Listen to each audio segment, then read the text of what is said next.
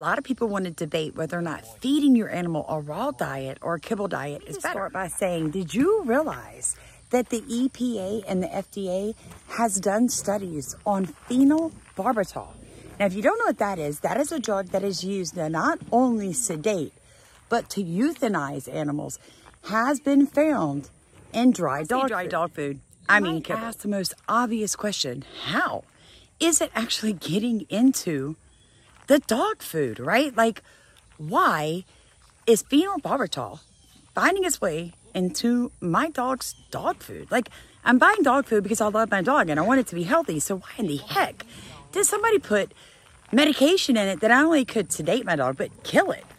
Well, it's a very simple question, and it's a very simple answer. The FDA and the EPA found out, folks, was a lot of times when they say they're using beef byproducts, they're actually using horse. The process, they had to kill the horse to render it for its fat, its carbohydrates, or its meat. The really crazy thing is that phenobarbital is one of those drugs that will actually survive and not break down during the rendering process. You know what rendering means? That simply means the breaking down of the fat, the carbohydrates, and or the meat into like a gluey substance that they can then squish all together with all these grains and all these fake vitamins, and then dry it, and then pellet it, and then high heat it where there's no vitamins left, and then feed it to your dog. So know what you're gonna say. Sam, I can't afford to feed my dog. I would actually have to agree with you. I have two large breed dogs.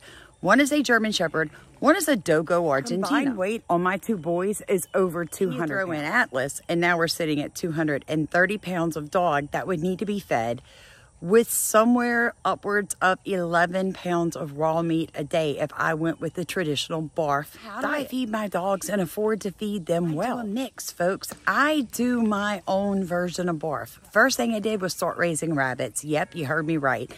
Yes, my dogs eat fuzzy rabbits at least twice a week. There's not enough fat on a rabbit to feed them consistently, but I dispatch the rabbit and then give the entire rabbit to the dog, fur and all, guts and all, and they eat it. I also raise chickens, so when I get an overabundance of eggs, including the shell, that goes into their meal.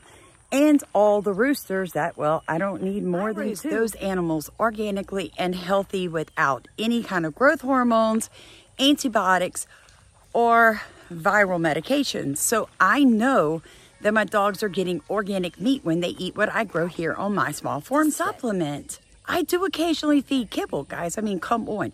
237 pounds of dog is a lot of dog to feed every single day. A raw diet. I learned to use herbal medications like pumpkin seeds. I grind them up and I feed them to my dogs, which I grow pumpkins. So again, they're organic. And I feed them to my dogs to worm them for tapeworms. You can also grind up watermelon seeds and feed that to your dogs and your cats for tapeworms. You can also grind up numerous different herbs and vegetables to add into your Barf diet, or even on top of your kibble to give your dog a boost of natural vitamins and antioxidants. Also go to your local slaughterhouse and ask them for something called bone dust.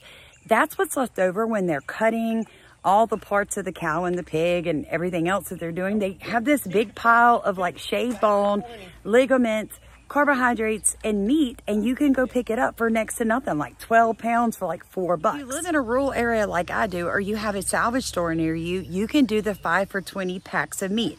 Now, I don't think that grade of meat is great for humans, but hey, I get being broke in this Biden-Harris economy. It sucks. But you can do the 5 for $20, and that'll also help reduce the amount of money it costs you to feed a better diet to your dog. If you've got cats, trust me when I tell you, cats really like rabbit meat. Also, my daughter's cat gets the tuna with the oil and raw eggs in his dry diet, and his coat is so silky. My point? Look at that fluffy, silky coat.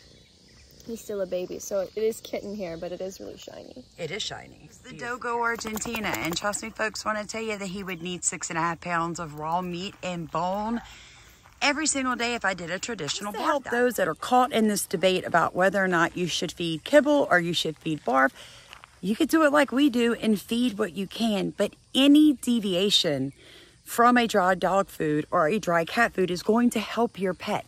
Let me give you one more bit of advice.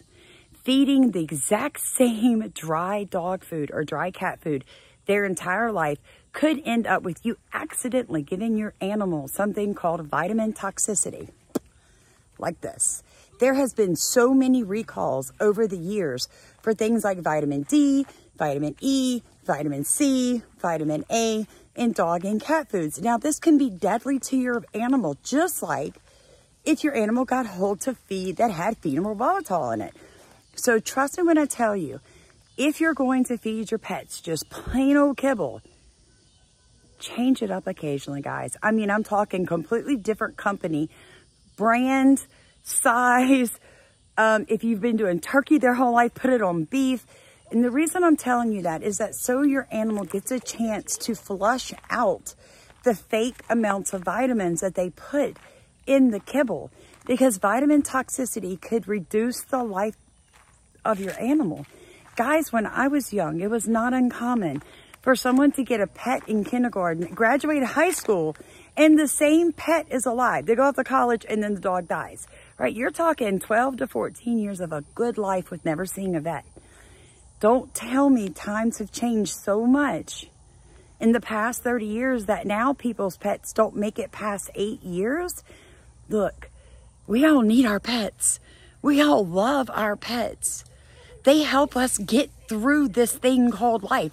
So why not give your pet the best life? I know so many educated people that would never consider ever feeding their dog anything than the exact same kibble they fed on their whole life. Come on now. You're out there buying organic vegetables for you and your family, and you'll put your dog on kibble? Shame, shame, shame. An update on Hammer. He does go see LSU Veterinarian School Wednesday of this coming week. He was supposed to see them Thursday of last week, but due to hurricane, I can't even remember this hurricane's name. Oh, Francine. That wasn't much of anything. He rescheduled his appointment. To the ones of you that have sent your dollars to help us pay for that, we appreciate it so much. Because yes, he is having some skin issues. But like I told you guys before, the skin issues are an indicator and a warning sign of something much worse happening to my German Shepherd. What is happening to Hammer is like a neurological or a spinal issue, you guys. He's losing muscle mass in his back right leg. Now, I'm going to be completely and totally honest with y'all. Last year, about the time he started losing his balance, 2 things happened that I'd never done with him before.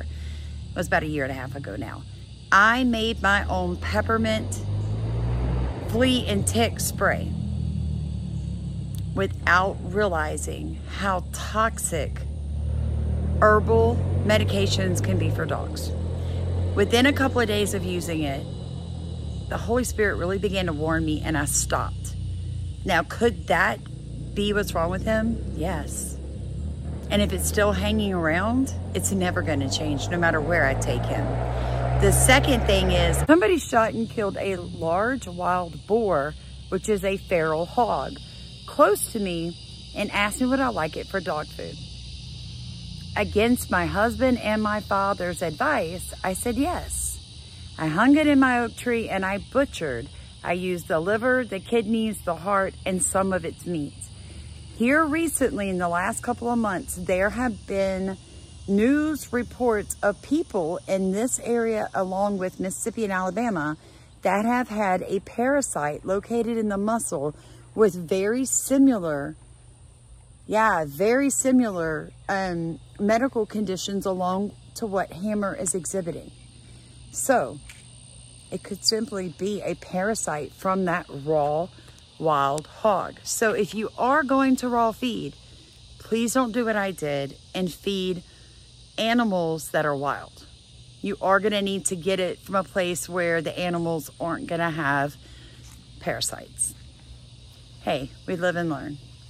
It wasn't like I did it to hurt him. I did it because I love him and I thought it was going to be healthy. The Dogo ate the exact same thing and he is fine. However, German Shepherds are extremely susceptible to parasites, probably due to all the interbreeding. Who knows? Like, comment, subscribe. If you would like to support our channel, you'll find that located below. Love you guys. Have a blessed night.